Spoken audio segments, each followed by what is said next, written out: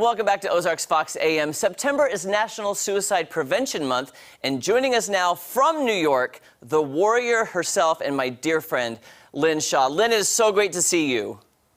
Good morning, Jeremy. Hi, Kenya. Thank you so much. First of all, I have to thank you for always being at the forefront, for wanting to raise awareness and share information about these very important issues that all parents and grandparents and concerned, caregivers need to know about our kids. You know what, Lynn, I appreciate you is because we've been friends for years, and when you got on this mission, I didn't know a lot about it. And I think awareness is key because until I met you and you were filling me in, I didn't even know. So I think it's important, we got to get the word out.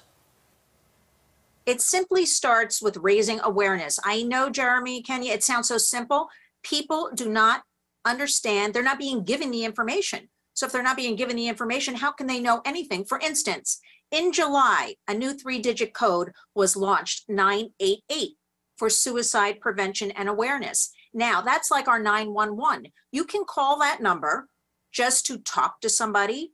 Obviously, if you're in crisis or your child's in crisis, you can call that number just to get some information about local resources in your community. It is a nationwide number. So people need to step up and use these resources, know about them, but also implement them in your own life. Learn what's going on, because we do have right now in 2022 a youth mental health crisis, and a lot of it is fueled by the internet.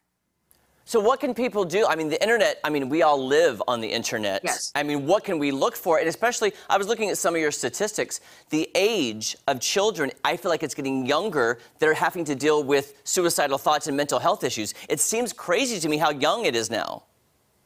The ages are shockingly, and it all started pre-COVID. We were noticing, and the studies were starting now during COVID and now out of COVID, I like to say, a lot of studies. We have, for instance, 40% of children in the United States showing up in all emergency rooms are 11 and under who have tried to commit suicide or suicide ideation. Now, let's think about this. Where are they learning about these things? Where are they hearing about these things? They're learning a lot on the internet. And that is why it is up to each and every one of us in our own homes and communities.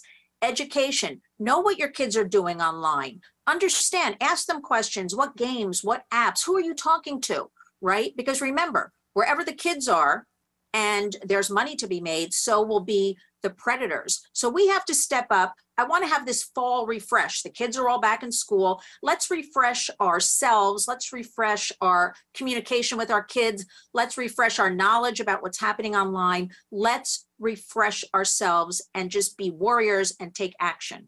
You know, Lynn, I have to admit, I got a new phone and I got a new operating system. I was reading through, is there any good news about different technologies for apps and like Instagram that can maybe help prevent some of these things? Jeremy and Kenya, there is so much good news. For instance, Apple, every fall, they usually launch a new item, a new operating system. They launched a couple of weeks ago, the iOS 16. So that is their iPhone operating system. And the Warriors, along with 25 other organizations, has been after Apple since 2021. Well, actually before that. But we presented a letter end of 2021, worked with them through 2022 to change the way parents, caregivers can put safety features and filters on the iPhone and iPads, because we know that 90% of kids ages 9 to 17 own an iPhone or own an iPad. So what they did, and this is a great move, you have to refresh though to your iOS 16. Because if you have an old system, this will not work. They put the family sharing plan up front and center. It hits you in the face when you refresh to this operating system 16. And it reminds you that no longer do we have 31 steps to get to safety features and filters. Much easier steps. It's in your face. They've provided also right in front of you a family checklist. So it reminds you, instead of being hidden, at the bottom of the list, it reminds you, let's have this family checklist of what to do with our kids if they're using an iPhone or an iPad. It's a very, very great big move. Yes, there's more work to be done, but this is something very substantial. And is it easy, Lynn? I'm just curious. I know a lot of people of a certain age, and I don't mean to say that disrespectfully, don't like technology, aren't good with it. Maybe, like if a grandparent is watching their grandchild, they may not know how to get into that phone. Is there any way to find out how to do it so we can teach the grandparents easier ways to get in there and put those prevention items on the phone for the kids? Because I know technology is scary.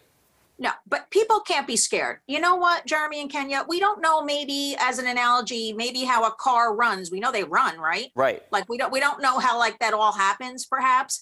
Kind of think of that with technology.